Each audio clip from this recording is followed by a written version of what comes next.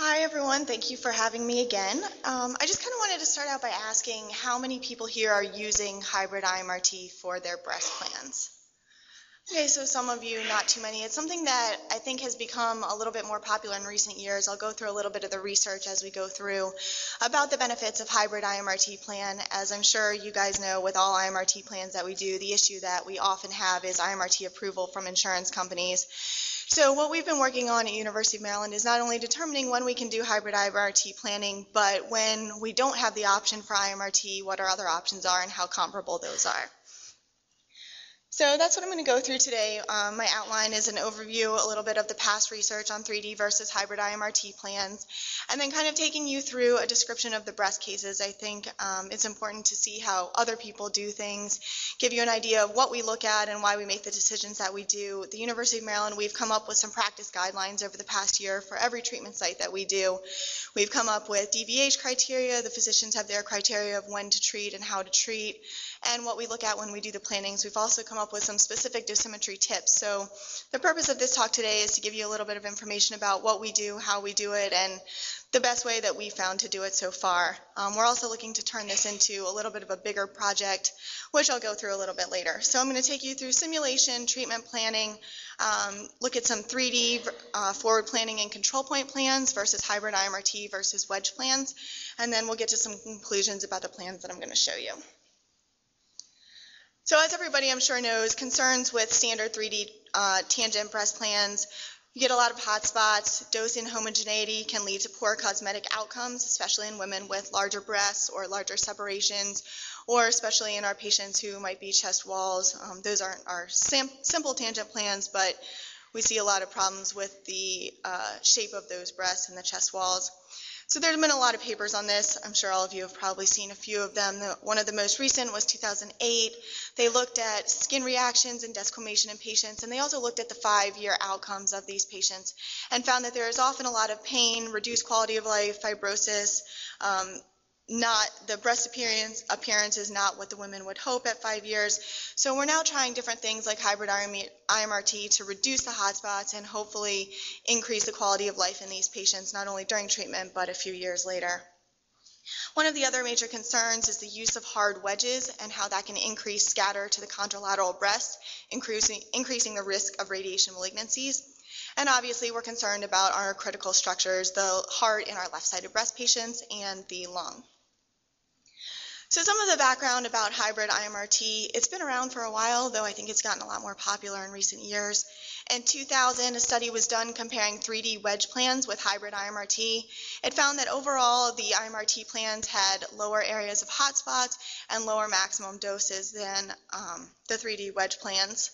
In 2002, a study looked at static MLC IMRT, which showed increased homogeneity, but it didn't directly compare any of those plans to their own 3D plans. They were comparing to other research that had been done in the past.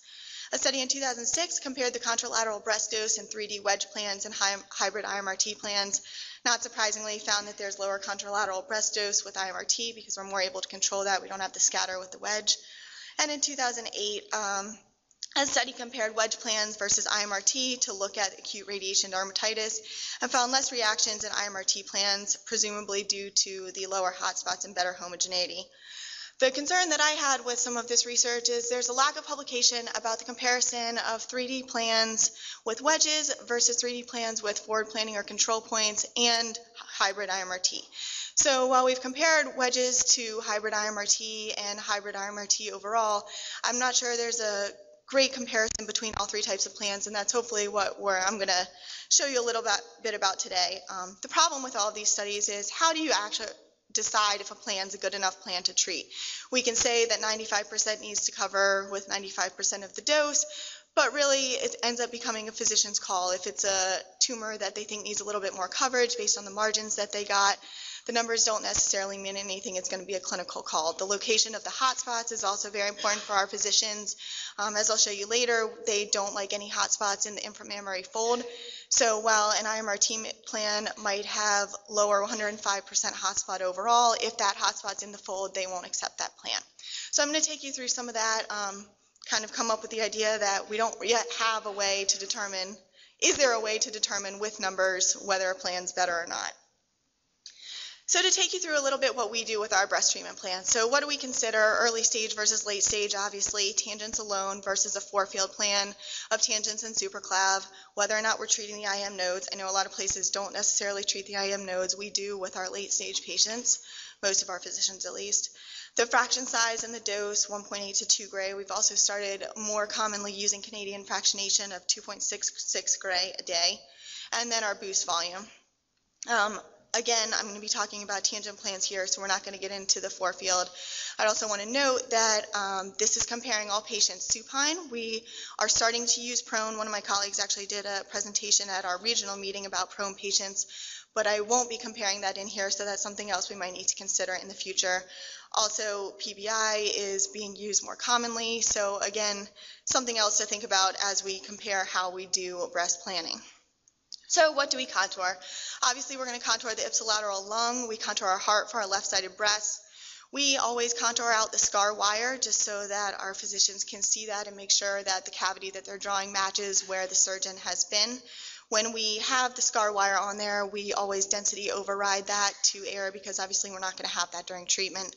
We also create a breast PTV volume so that we can better evaluate what we're treating and making sure that we cover what we want to treat. So this just kind of shows you what our volumes end up looking like. The red here is our seroma cavity. This I'll show you later is a flash contour that we create. It's a little bit hard to see, but the green is our breast PTV structure. So our simulation procedure. I know we go over simulation every time you hear one of these presentations. It probably gets a little bit old, but I think it's always important just to remember and be reminded how important it is to have a process that you're used to, that everybody's comfortable with, and that's reproducible on a daily basis. So as I said, we're currently treating most of our patients supine. We're moving towards prone, but this presentation will focus on supine. We use a breastboard, wing board. We angle the breastboard based on the angle of the chest wall to minimize lung dose. Have the arms up, the head turned towards the contralateral breast to try and make sure their chin's out of any field in case it's going to be a higher tangent field. We put a vac lock bag under the arms for patient comfort. As I said, we wire over the scar. Some of our physicians put wire borders for the breast tissue, a sup and an inf border, as well as a medial and a lateral. Some contour, put a wire contour all the way around the breast just so that when we're planning, we know exactly what we need to treat. It's especially hard to tell on a CT scan sometimes in the larger breasted women. So we have that there for them to use. And again, just remember to density override those if you feel it's necessary that your field's going through that. We also put in a knee sponge. I'm going to show you a picture in just a minute of what our setup looks like. And just remember that the patient has to be comfortable. They're going to be doing this every day for 25, 33 treatments, whatever you end up doing at your site. But you really need them to be able to hold up their arm for that long, and that's usually our biggest issue. They're okay during the sim, they think it's fine, I can push through this, but once you get in a few days of radiation treatment, they start to feel the effects of the radiation, and their arm that was already sore from their surgery is a little bit worse, and they can't hold their arm up, you might end up re-simming. So from the beginning, try and make it something that works for your setup, is going to work for your tangent fields, but also is reproducible on a daily basis. We're using a big bore CT with 3 millimeter slice thickness. We scan about 5 centimeters above the supraclav and 5 centimeters below the breast tissue, just so that we can ensure we're getting what we need to treat. And just a reminder is that constant interaction with the therapist is important. So we're constantly going back and forth. If we find something that we think could have been done a little bit better, or if they have a question about an angle that they're doing, or if an arm position is going to work, we're really good about working together, and they'll call us into the sim or we'll show them afterwards. And we've come up with some really good plans because we're able to interact. So always keep those lines of communication open. Keep it open with your physician. If your physician goes into the sim, have them be looking out for certain things too, because it's really helpful and it saves everybody a lot of time in the end. So this is our setup for one of our breast patients. You can see pretty much everything I talked about, the foam pillow under the legs, we had the back lock, arms up. It obviously helps us with the arm position. You can see the angle on the breastboard here. It's a little bit hard to see, but we have the superior, inferior, and lateral borders as well as a wire around her breast, and then the scar wire is actually right there as well. So it gives us all the information that we need when we get to a CT scan that might be a little bit harder to tell. We had a patient right before I got here. unfortunately I didn't get to get the images, but she was so large that you couldn't tell once we got to the CT scan where her breast tissue ended and her arm fold started, which made it really difficult. So we hadn't put those wires on, it would have been really helpful. So those are the kinds of things that now we've learned we need to go back and try and remember to do that on some of those bigger patients. So our contouring guidelines that we use, our GTV, CTV is the seroma cavity plus clips. Our surgeons are really good about putting clips in. Again, we wire the scar too just to make sure that we're in the right location. The PTV for the boost varies a little bit between our physicians depending on, as I said, the cavity that we're looking at, the margins that they got. For 3D plans, we usually do a block edge at 1 centimeter. The electron boost plans 1.5. Sometimes we go up to as much as a total of 1.5, a 2 centimeter block edge margin. It's physician preference, and the other thing that we make that decision based on is the size of the woman's breast. If she has a larger cavity and a smaller breast, we try and reduce the margin a little bit if she had good margins on the surgery, just because we don't really want to treat the whole breast as a boost. So for our whole breast contour, we do a contour based on the tangent field coverage. We often include the pectoralis, sometimes the rib and chest wall if the patient has a cavity close to the chest wall. I'll talk about this in a minute. It's something that we haven't quite figured out a definitive answer as to how we'll contour this. So I wanted to just go over, I'm not sure if any of you are doing the newer RTOG 1005 protocol, but I think it's interesting to note the contours that they do. The whole breast volume that they draw, the CTV, is based on the wired breast tissue. So you saw that on the patient before. She was one of our protocol patients. We had a wire all the way around the breast. It's limited 5 millimeters from skin and anterior to the pectoralis muscle. It excludes the lung and the heart. And then they expand that for a PTV and then ultimately contract it a little bit for the PTV eval, which is the CTV plus 7 millimeters, excluding the heart, taking 5 millimeters from skin and anterior to the ribs and lungs. So it sounds confusing, but it's really not that bad. This is the volume that you'll end up with. You can see that the actual PTV is this smaller line that's harder to see outside, that ends up outside the breast. That's why we take it in off the skin, and we don't want it in the lungs, so that's what it ends up looking like. For the lumpectomy volume, the GTV is the seroma and clips. The CTV is a GTV plus 1 centimeter, excluding the pectoralis and taking 5 millimeters from the skin. And then the PT eval is another 7 millimeter expansion, excluding the pectoralis, lung, and taken also from the skin. So as I said here, with it, this ends up being almost a 1.7 expansion. It ends up being a pretty big volume. The coverage that they end up wanting in this, you can actually, a 90% covered by 90% is acceptable in this plan. So when you take that into account, you could actually be blocking almost to that volume and still achieve that. So however you want to achieve that, but these are the volumes that they're using. So that's kind of what we've based ours on. So just a little tip, how to contour the whole breast. You could sit and contour it slice by slice, but we find with the number of breasts we do and the amount of time that takes, it's not something we really want to be doing on a daily basis. So what we do, we put the tangent fields on and we run a quick plan, and you can just use pretty much any selected isodose line to determine what kind of coverage you want. You don't need to worry when you're doing this about any of the hot spots. It doesn't matter if there's 110. We're really just looking for the isodose line that's covering what we want to cover in the breast tissue. So you can use your planning system to create a contour from this isodose line. We then create a skin contour, you might call it external, subtract 5 millimeters for the buildup region. Some people I know use 3 millimeters because RTOG is using 5. That's what we've started using. When I wrote this presentation about a month ago, when I put this together, we were expanding our ipsilateral lung by about 5 millimeters as kind of a trick to take the contour off of the chest wall and the pectoralis muscle. Usually about a 5 millimeter expansion pretty much covers that. We don't always do that now, and our physicians are kind of going back and forth. As I'm sure you guys know, with the prone treatments, you're really not covering the chest wall, so the question is, how often do we need to do it, especially in these early stage patients? So that's something that I think is still a little bit under review that people will be hopefully figuring out more about in the future. You'll limit your original 90% isodose line contour by your skins. Basically just take it in off the skin, and if you want to take it in off of the muscle and the rib, you can do that. So there are a lot of different ways to use your contouring tools, your Boolean operators, to make that happen and make it a little bit easier for you. You'll be left with a general breast PTV contour. You'll need to alter this a little bit because obviously you don't need it going as far into the arm if you're using IMRT as you might with just a standard tangent field, but it definitely gives you something to start with and a good place to begin. So this is just kind of an example of what I was talking about here. You can see we have the orange contour is our PTV. We've taken it 5 millimeters off skin, and this one we didn't take off the muscle or the chest wall because you can see that we have a large GTV and it's pretty close to the chest wall, so we wanted to make sure that we had that covered. I'll go into boost volumes a little bit later and what we do with that at our clinic, so we'll get there. The standard tangent field, I'm sure everybody in here has done this quite a few times. Some places, some of our physicians like to put them on. Sometimes we put the fields on and then they check them. But as we heard in a few talks this morning, make sure that your physician's going over these volumes. If you have a resident do it, if you're helping with it, make sure that you look at it, and even if they've put it on, make sure the flash is there, make sure you're covering what you need to cover, and make sure when you copy and oppose the field that you're still covering what you want to cover, because sometimes you'll end up with less flash.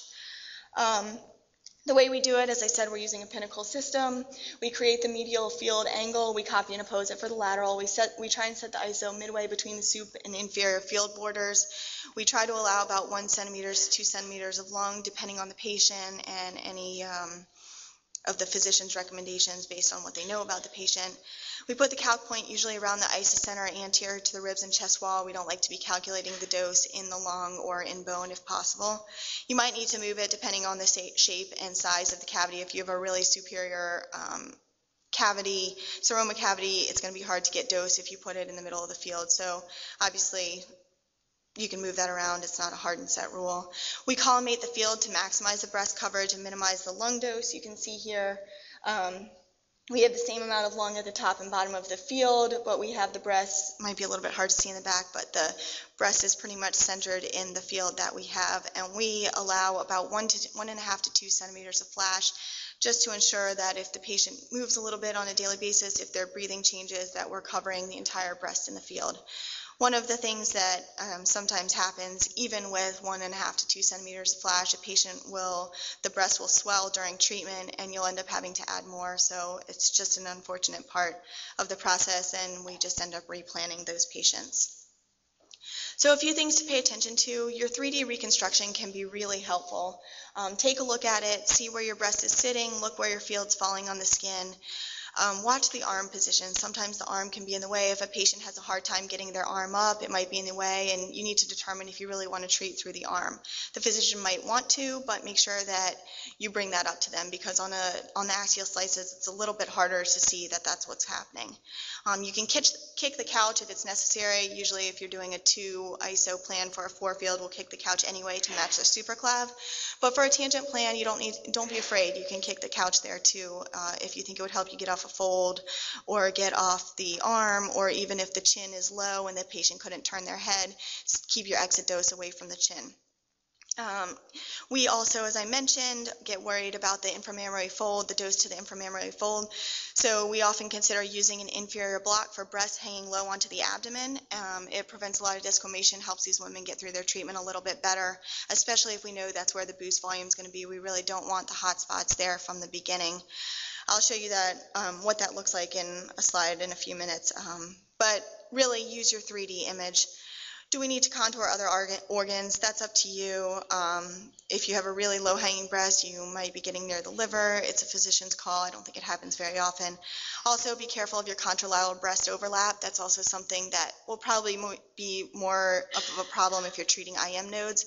But look at it on skin, because the last thing you want is on the field load day when the therapist put on that light field and it overlaps. They call in the physician who doesn't realize that had happened in the first place, and now you have to replan because they've put on too deep of an isocenter or an angle that crosses the other breast. So just be aware of these things up front, because it'll save you a lot of time in the later on.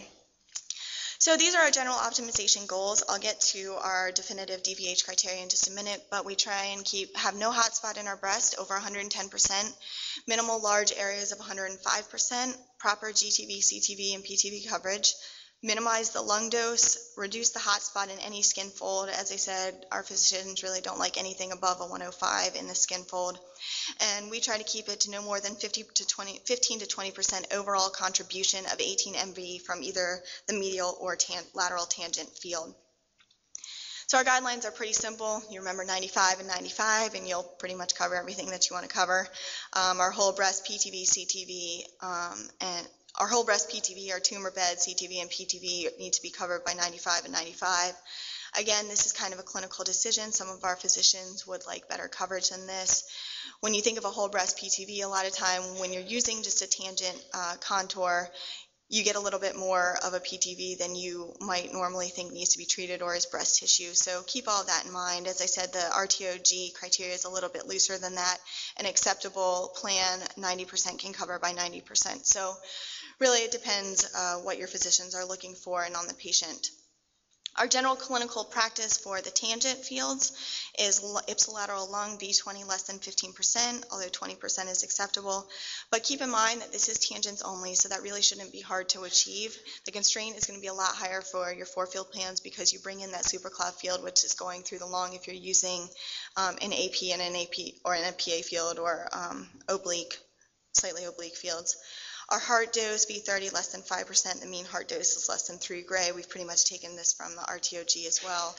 But our physicians really try to reduce the heart dose. We'll even put in a special block for the heart if we can avoid, if it's not close to lumpectomy cavity, just to ensure that we're not getting extra dose, especially with the younger patients. We really try to limit the heart dose as much as possible. So how do we achieve this? We are working with the Varian IX and Trilogy machines. We have 6 and 18 MB photon beams. I'm very jealous of the people with the 10s and the 15s that we mentioned earlier because that would be really useful for these hybrid plans. But our electron beams, we have 6, 9, 12, 16, and 20 MeV. We try not to use our 20 MeV for our breast patients because some of our physicians have seen some reactions. They're not very comfortable with it. Multi-leaf collimators, we have half CM and 1 CM leads. We have dynamic wedges. We have hard wedges. We don't use them unless the therapists have been really mean to us that week. Then we force them to put them in the machine. But no, we really don't use them at all. I think we've used them once since we got our new machine in 3 years. We have Pinnacle. We use forward planning and control points, dynamic wedges, and DMPO. I know a lot of people are using Eclipse and Rapid Arc, but we aren't using these currently for our breast planning. So now I'm going to go through a few different ways of doing the breast planning with control points, wedges, hybrid, and a combination of control points and wedges. So you've probably done enough breast plans to know that you could pretty much do it any of these ways and make any of them look good. It's really just a matter of getting used to what works best for you. For our forward planning control points, we start with a 3D plan and our 6 MV beams. We copy the medial and lateral fields, make them 18 if we feel that the hotspot's high enough to warrant 18s. One of our physicians started using 18s on pretty much every plan that we do because she's seen some more severe reactions in some of our younger patients, and she is trying to avoid that for them. She's also seen them a couple of patients a few years out that you can still see radiation, kind of the radiation fields that we've treated, and she wants to try and avoid that a little bit unless obviously there was some sort of reason to have more skin, if there was skin involvement. We turn on the hotspots for control points, and you basically add your control points that way. So you can see on this field here, I've turned on the 108% hotspot in a dose cloud. I've turned on my calc point. You just want to make sure when you're doing control points that you don't cover up your calc point because you don't want to cover where you're calculating with the MLC field. So I left the MLCs open. They're probably a little bit difficult to see, but I wanted you to see the cloud that I was covering. And also the red outline is our lumpectomy cavity. So you just want to make sure that you're looking at the big picture when you turn on these and create your control points, because you can put too much weight on your control points and take away from your plan. So you can start wherever you want. If your plan's really hot, you might start with 110 because there's too much 105, 108 to do with your first control point. We try and limit our control points to 3 or 4 per field. We heard the other day in one of the talks about the actual number of control points versus a step and shoot, but this is just in the control point. When you look on Pinnacle, it tells you the number, and that's what I'm going to go by here. So you black out the 108%, give it weight. We've given the 108, this first control point, 10% weighting. You can do it any way you want. You can start doing the medial and the lateral, blocking out your 108. You could start with doing just the medial, add some weight to that, then change your lateral based on that, whatever works best for you. I usually do both the medial and the lateral field the first time, and then the next control point here, I turned on the 105, looked at that, and added some weight that way. So again, whatever you're more comfortable with, but just make sure that every time you add weight to a control point, you're going back, you're looking through the axial images of your plan and making sure that you're still covering what you want to cover, especially that GTV, because you can see here that we're covering a lot of the area near the GTV. This one, the plan was a little bit hotter because the calc point was deeper, because the seroma cavity was a deep cavity that was also a little bit lateral. So just make sure that you're checking as you go, because if you get to the end and now your 100% is breaking up, you go back to the beginning, so it's kind of worthless. These are axial slices for this patient. You can see it was a really big cavity that was sort of deep. We were near the heart. It was a younger patient that we were trying to stay off the heart pretty much completely. You can see here the red is the 100%, the green is the 105. You're going to get a little bit of a hot spot here because our calc point is right here. So you're not going to be, because it's just simple tangent fields, you can't block out part of it. You're going in from that angle. So that's what the control point plan looked like. Your next option is just to use wedges. So again, you can start with 3D plan, use 6s, use 18s if you feel like you need to. With our machines, the dynamic wedges can only come in from one direction. We're limited also by our wedge angles. I know with elective machines you can use whatever angle you want, but we have commissioned dynamic wedge angles. So we have to rotate our collimator to make sure that the wedge is going in from the proper direction. They can only move in the Y direction. Rotate your collimator to accommodate the wedge and adjust them accordingly. We have 10, 15, 25, 30, 45, 60 degree wedges. So sometimes you kind of wish you had a 35 or a 40 degree wedge, or maybe a 50 or 55. You could even copy the field and do some weight on a 30, some weight on a 45, kind of create your own 40 or 45 degree wedge if you don't have that ability. But again, make it work the way that you would like it. This is what this plan looked like. Pretty good wedge distribution plan. You see there's still a little bit of 105 here. The problem with adding a higher wedge angle, we were stuck here with kind of that problem. We had a 30 degree wedge on with the 45. We started to lose coverage here, and we're getting pretty big hot spots down here, so we stayed with the 30 degree angle on this one. And you can also see down here at the bottom of the field, kind of near the fold, we did have a 105, so that would be one of our physician would have a problem with a plan like this, with that hot spot at the bottom. So then option 3, to get rid of, you have a pretty good wedge plan. It's covering what you want to cover, but it's a little bit hot. You can mix wedges and control points. So if you're using 6 and 18s, it's pretty simple. You've already have both fields on there.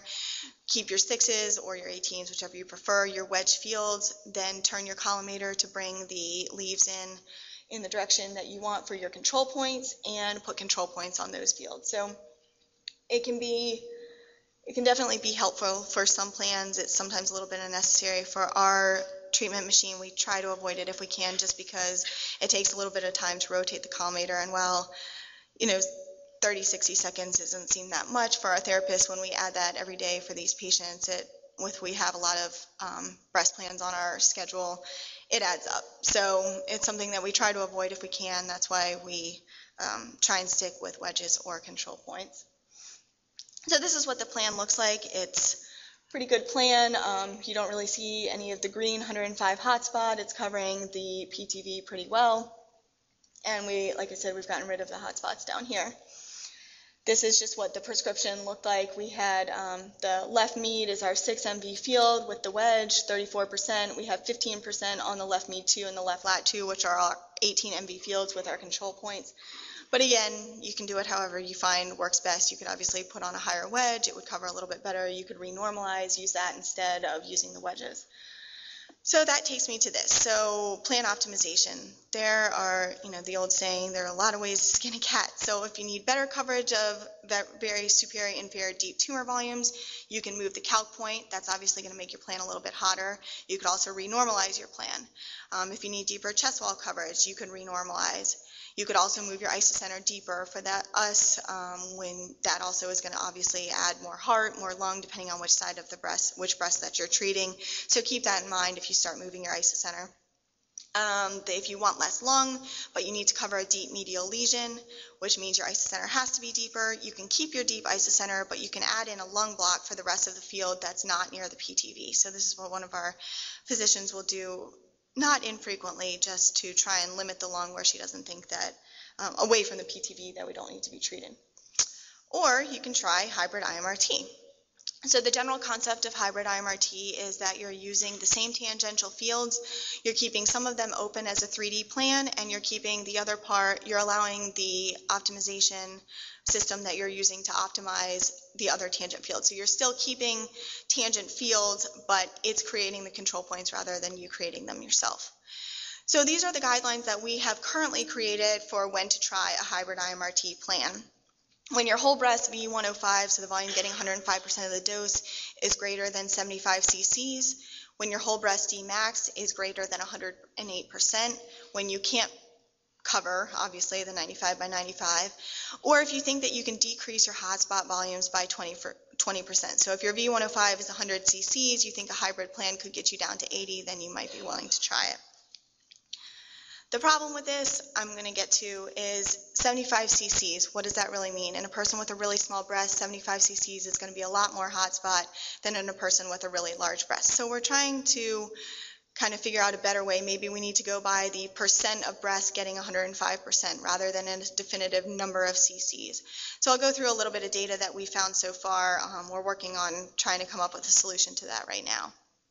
So when might you be more likely to need hybrid IMRT? Patients who might fall into this area often, but not always, have large breasts that might sit unevenly on the chest wall, or non-uniformly shaped breasts, women with large tangential separation, women with convex chest walls or uneven chest wall and breast thickness, or patients with deep lumpectomy cavities where you can renormalize all day, you can move your calc point all day, but it just gets the plan so hot that you really can't cool it off enough with the control points. So for hybrid IMRT, as I mentioned, you create two prescriptions, your tangent 3D and your tangent IMRT. You copy your tangent fields for 4 total beams. You have your medial and lateral 3D, your medial and lateral IMRT. You can assign them to the proper prescription. So just be careful when you do this. If you're rushing through, you might end up with your IMRT fields that you want to keep, that you want to optimize on your 3D prescription, and it does matter because, as I get to next, you have to determine what percent of the prescription you want to be IMRT and adjust your dose accordingly. So originally when we started doing this, we were doing 20% IMRT, 80% 3D standard open tangent fields. We found that in some of our larger ladies and in just certain cases, for whatever reason, we need more IMRT than that. So a lot of times we'll run the plan a few different ways with a different percentage of IMRT, and there's not a definitive way of knowing what you need to do. We allow whatever percentage of IMRT you feel is appropriate for that plan. So if you want 60% IMRT, you'll need to associate your prescriptions accordingly. So you'll separate it for 60% of the centigrade that you're going to. If you're doing 180, you'll do 72 and 108. If you're doing 20% IMRT, you just take 20% of the total dose, set your prescription that way. So this is what it ends up looking like. This is a Pinnacle printout for those of you that are familiar with it. You'll have your medial and lateral fields, which are your 3D, your medial and lateral IMRT fields, and you have two prescriptions. You have your 3D tangent prescription. This one we have 60 centigrade per fraction for the 3D open 3D field, which are our 18 MV fields. Then for our IMRT, which are our 6 MV fields, we've given 120%. So this one was about 33% versus 66%. You can see here too, I don't know if anyone's even paying attention this closely at this point, but the IMRT fields are a little bit larger than our open tangent fields, so I'll explain that in a minute. That was on purpose though. The hybrid IMRT, when we optimize them, this is the way, again, that we optimize in Pinnacle. It's going to be a little bit different with the Fluence maps that you're using in Eclipse.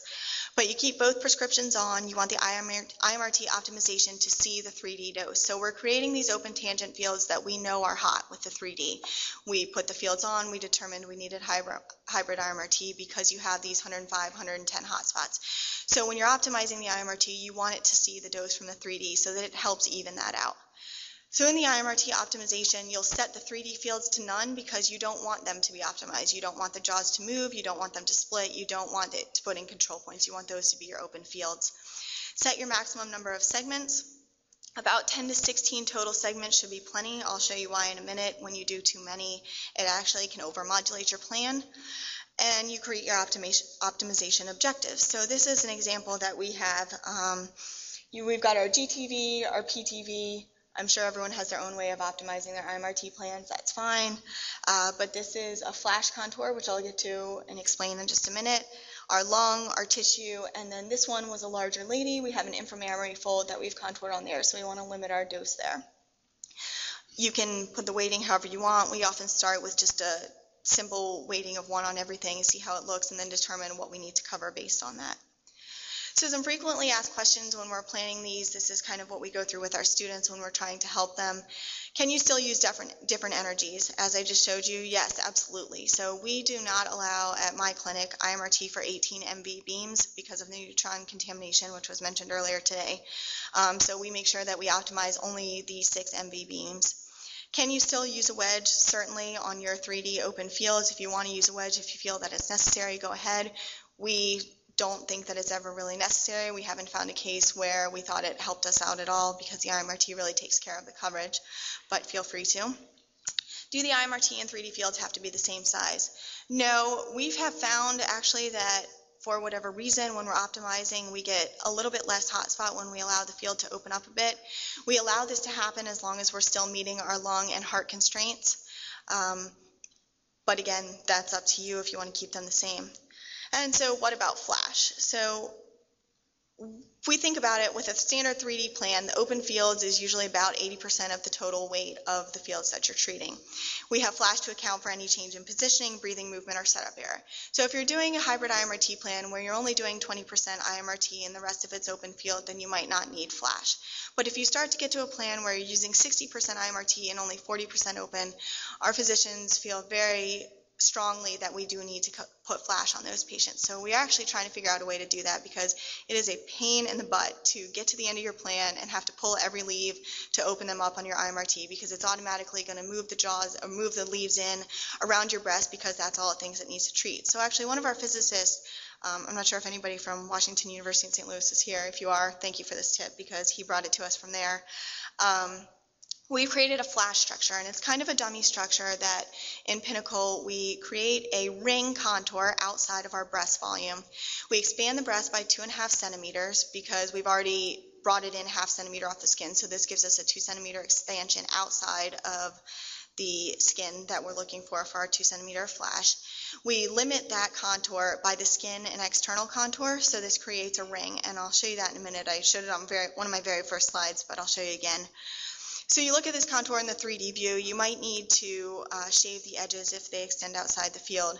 But in your IMRT objectives, when we optimize the plan, we give this structure a minimum dose of 300 centigrade. I've had a couple of people ask me before, do you do a density override? No, we don't. We don't want it to see this as bolus. We don't want it to see it as a tissue. We're just telling Pinnacle, by giving it a really low dose of 300 centigrade for the entire 45 grade plan, Pinnacle just sees it as a structure that it should take into account. We give it the lowest weighting possible, much lower than any of our other objectives. And it's not actually pushing dose there, it's just opening it up around that structure rather than just opening it up, rather than pushing the leaves to the breast volume. So the important thing to remember though as you're doing this is always review your segments after because you might have some that are only open for that and you really don't need that. And I'll show you that in just a minute too. So this is just how we create our flash. This is the plan that I showed you earlier. We have a PTV here. We've created a flash structure outside of our breast PTV here so that we just have a way for it to see that we need to have the field open there.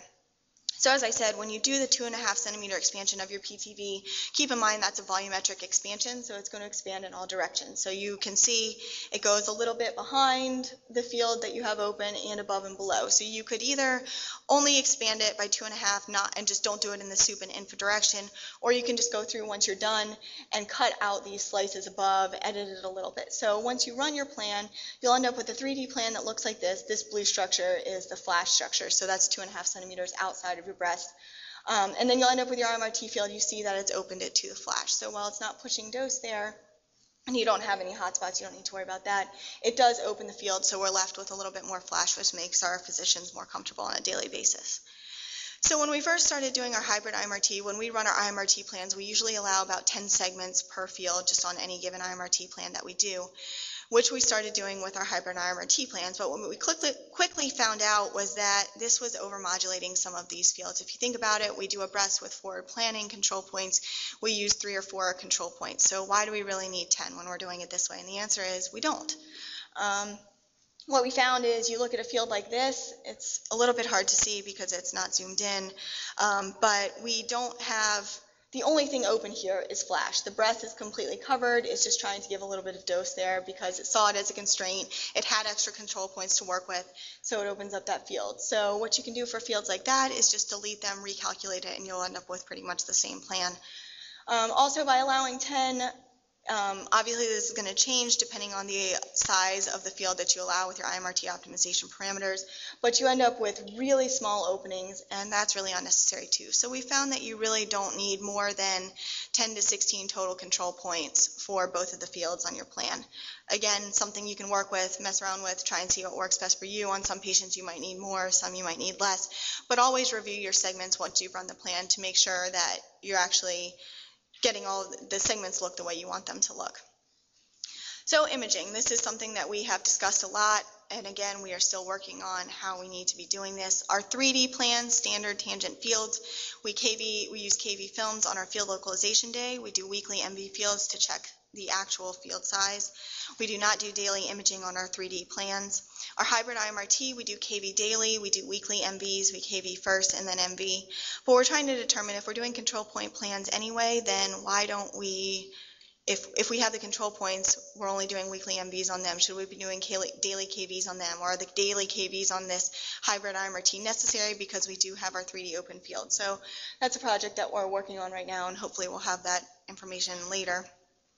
So what we do at our clinic, hybrid IMRT can be a better option, but it's not always optimal. It's also not always approved, as I said, by insurance for treatment, especially on right-sided breasts. We often run 2 plans for any patient we think might benefit from IMRT. There's not really a definitive criteria for a better plan. I'm going to show you some data in just a few minutes, but it's really hard to look at a number and decide if a plan looks better than another plan. I'm sure you guys know you could look at a DVH that looks great, but when you go back and look through the plan, the physician might not like it at all.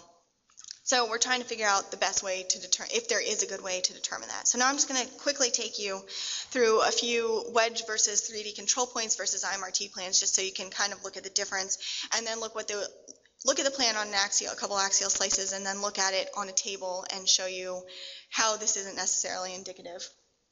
So we have our wedge plan, our initial, and an IMRT. I'm just going to run through these quickly so you can just see what it would look like. Remember, this is one axial slice. It's not going to show you the whole story of the plan. These are sagittal and coronal slices. I've got our PTV on and our GTV on all of these. So this is what our DVH looks like. You can see that the biggest thing that probably stands out here is our lung dose. The IMRT lung dose is higher. That's because we've allowed the field to open up a little bit. Our lung dose was still within our B20 that the physicians allow, so we have to determine, are we going to try and push lung harder on these patients? Do we push for better coverage? When you look at the information in tabular form, the number of control points is obviously a lot more with IMRT. Then what we decided to look at was the volume of breast that is getting 105% of the dose. And when you look at this, the wedge plan has a lot more 105, 417 cc's versus 200 versus 168 in the 3D. When you look at that as a percent of volume of breast receiving 105, the 3D forward plan, control point plan was a little bit better. The wedge had the most 105, which we saw based on those hotspots that were at the bottom of the field. When you go to look at the GTV and PTV coverage, you can see that the 100% coverage is definitely a lot better in the IMRT. When you get to the PTV and the GTV 95% coverage, we've got GTV covered by 100. The IMRT is covered a little bit better than the 3D. So again, we can look at this plan, say that your mean dose on the heart is higher for our IMRT, your lung dose is higher. You might have more 105%, but we are covering the PTV a little bit better. So how do we determine what is a better plan? And that's where we end up making a clinical decision. So unfortunately, I don't have an answer to you on that. This I just threw in here to show you on that last plan. This is what one of our inferior inframammary fold blocks will look like. So this is what it looks like when we do it with wedges, because we need the MLCs coming in this direction for our wedge to come in on the Y direction. When we optimize it with IMRT, because we did put in that optimization parameter for the inframammary fold, it's going to bring in a block there too. So just remember, when you're doing control points, if you put in a lung block, a heart block, an inframammary fold block on your first control point, keep that the whole way, because the purpose of having it on your technically open field was to have it there the whole time, so make sure it stays there. This is the second plan, same thing, just going to show you, we have 3D, the control points versus hybrid versus wedge. I put down here the hotspots so that you can see that the hotspot's actually a little bit higher in your hybrid plan here, sagittal and coronal. Again, DVH looks pretty similar. The lung dose is higher. That's because we've allowed the field to open up, but we're well within our limits, our DVH constraints for the lung. And again, this plan, we see a little bit higher, greater percentage of volume, getting 105, but we're within all the constraints that we met. When you go to look at the PTV coverage, you can see here that when we look for the 95 at 95, our 3D plan is only covering by 93%.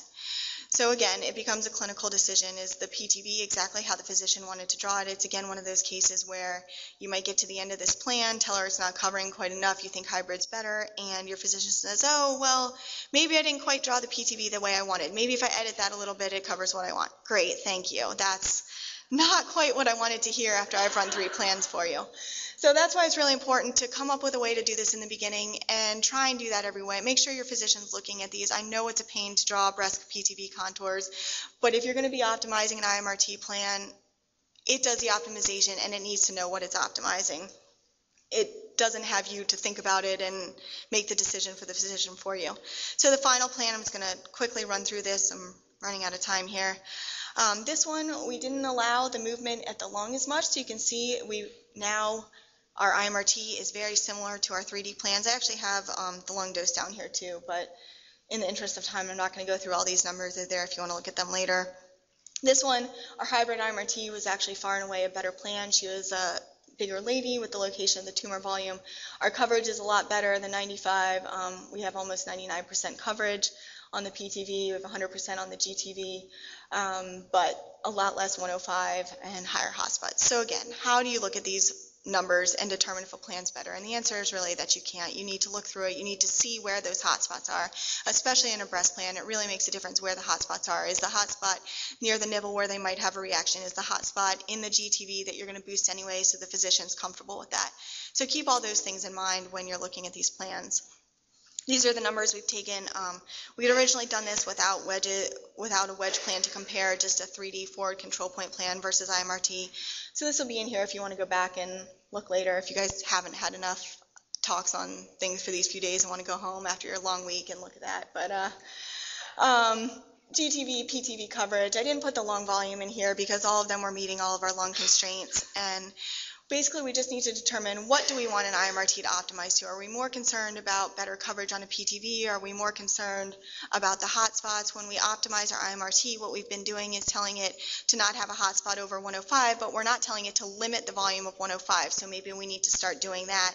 So we need to come up with a better way to determine how we want to do IMRT and how to determine whether a plan is better or not. Can we really just look at a volume and determine that it's better? So our boost volumes, just quickly, just a note, we re-CT all of our boost volumes that are over 30 cc's. We actually did a study at our clinic a few years ago where we looked at lumpectomy cavity volumes. We re-CT'd our patients partway through treatment and found that most lumpectomy cavities, over 80% of them, do change volume, especially the large ones. They change by an average of 32%. So if you think about that, that's a really big change in the amount of volume that you'll be treating on these patients for the boost. This is what it looks like. This is some information, some pictures that we had in the paper. This is what the plan would have looked like if we had used the original volume. This is what it looks like with the reduced volume. This is what it looks like on skin. You can see it's a big difference. So keep that in mind as you're treating your patients. We've definitely found it to be beneficial to rescan our boost patients. We do it around 30 to 34 gray and find that it really does make a big difference. So in conclusion, even simple breast tangent plans can be tricky due to patient size, anatomy, location of their lumpectomy cavity. There are a lot of different ways that you can do this, and you can and should try them, get used to them, get familiar with them. When our students come through, we make them do the plans all different ways just so that they can get used to it. I know I was moving between clinics when I first started, and everyone that I worked with did it a little bit differently, and they all came up with really good plans. So find what you're comfortable with, what you think works the best, and that's what but just make sure you've tried the other options.